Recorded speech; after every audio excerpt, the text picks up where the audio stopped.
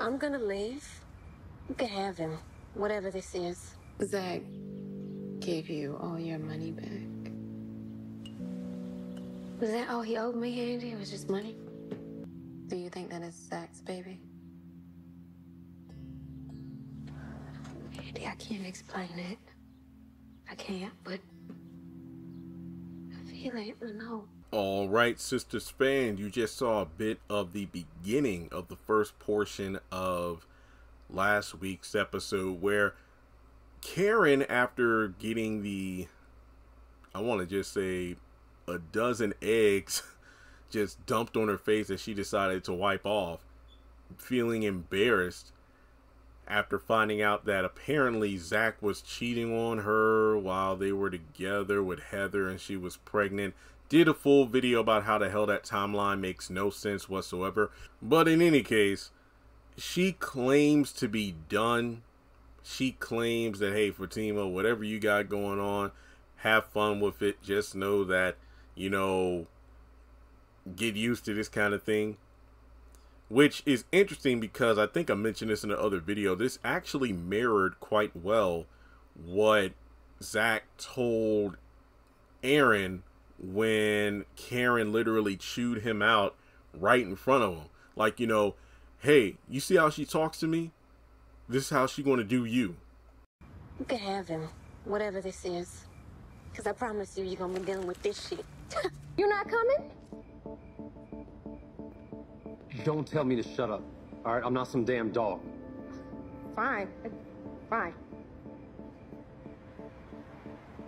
And don't call me until you know how to speak to a man. And then furthermore, we go into the episode where she goes over to Andy's, just, you know, crying her eyes out about, well, yet again, just listing off all the things I did. How many times did I pay bail? Did I put money on his books? Did I support his stupid dreams? That I helped out his family, which is new information we didn't know about. And then, you know, it's the fact that she yet again goes over, he did this, I did this for him, and then he cheated on me. And then the next morning when they were at the breakfast table, or the kitchen table, you had Andy and Karen talking, and, you know, Karen's like, you know, I don't know how to explain it, but I this is his baby. And then the whole thing about Andy actually vouching for him, saying that, well, Karen, he did pay you that money back. And he was, is that honestly all I'm owed, Andy? Well, he was straightforward and honest. And then, you know, she got cut off there. So I'm going to play the audio from those various scenes, you know, first at the house, then at, well, Zach's house, Andy's penthouse, then the next morning. And then I'll come back. So we'll talk from there. I did everything for him. How many times did I bail him out? I put money on his books to help his family. How many times did I stand by his stupid ass ideas, Andy? How many times did I forgive him? I know. He won't even return my calls. And he goes and builds a house for some random bitch. Okay, so here's the thing. When you look at how Andy and Karen both act, they're very similar in a lot of ways. Now, given that she said, oh, I'm done with Zach, you can have him, this and that. But then she goes on to yet again list off, I did this for him, I did that, and I feel like I'm owed. I feel like this is his baby. So, I don't know. I guess for the time being, it seems that Zach might actually be semi-safe from Karen. But I wouldn't be surprised if by next season or season 5, we're going to see Karen yet again try to chase after him. Now, we do know from character descriptions in season 5, Karen and Aaron seem to be pursuing something together. But it's just like, oh, here's a good way to compare it. Andy and Karen are kind of like Pharaoh, Ramses from the Bible. It's like, you know what? I'm not going to let my people go, or let your people go, Moses. Or in Sistas' case, I'm not going to let Gary go, says Andy. I'm not going to let Zach go, says Karen.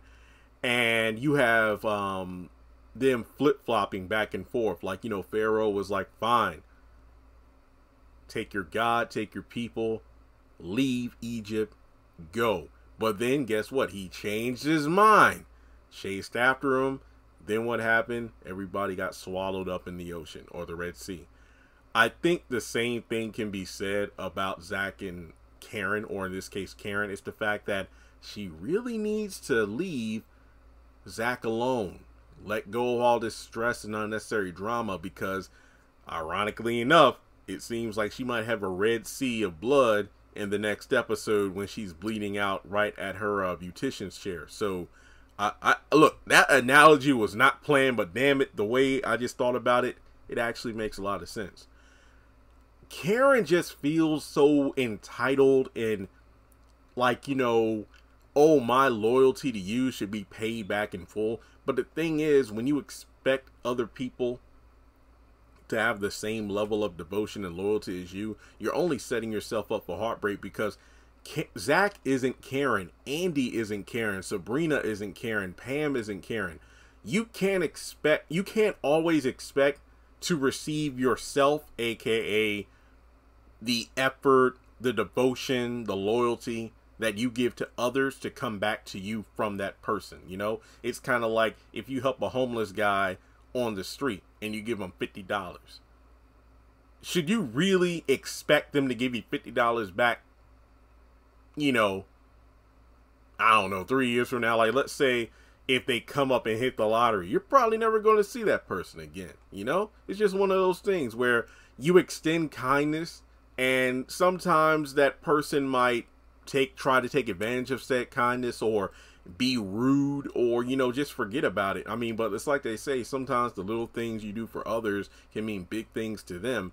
And if you're giving out of your heart, then you shouldn't really, you know, keep tabs on what you've done for this person. And that's one of the things that always kind of rubbed me the wrong way about Karen. She would constantly talk about, I did this for you, Zach, you owe me this, I spent that.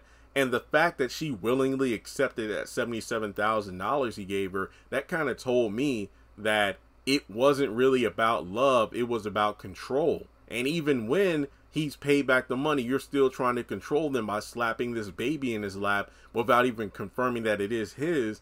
And it's just ridiculous. Now you want, you know, to walk up in this house, and now you want to just pop up whenever to talk about this baby. Like, what exactly were you going to talk about, Karen? I mean, the only thing you should have been talking about is the fact that he may not be the father, but you just said, I'm carrying your child. It's just ridiculous to me and pathetic. And even Zach called her out for, this isn't you. This really isn't you. It's just sad. And when you look at how Karen said she's done, I just don't feel like she is. I feel like if nothing else, maybe maybe Karen is going to kind of wait things out on the sidelines. I mean, let's say, hypothetically, what if it turns out Heather Lee Jennings is not the mother of Zach's child, but it's somebody else's child? Would that be the thing that has Karen going, you know what? Yeah, he might have been cheating while we were together, but at least that baby isn't his. So now I'm going to come back in and try to get back what's mine. I don't know. It's just one of those things where it's hard to determine where Karen's intentions are. And this is something I'm not even going to blame on the hormones if she flip-flops from, you know what, Fatima, he's all yours, to I want my man back. Because look at what Andy does all the time with Gary. Oh, I'm done with him. I'm not answering his phone calls. Next thing you know, I'm thinking about him, and maybe we can have dinner. I mean, I want to see if he's changed. It's the same shit every time. I would not be surprised if Karen is not done with Zach. She will probably change her mind yet again. If I'm wrong, hell, I'm happy. I would love to be wrong about this. I would love for Karen to be done with Zach, unless it had something to do with the baby after it being confirmed that it is his child. But yeah, let me know what you think. Do you think that Karen is really done with Zach? Or do you feel like the fact that she feels like she's still owed something? Do you think she's still going to try to be involved with him? Let me know your thoughts in the comment section below. And as always, take a moment to hit the thumbs up button to show you like the video. Hit subscribe. Hit the bell icon and select all. That way you don't miss out whenever I post content on the channel. And I will catch you in the next one.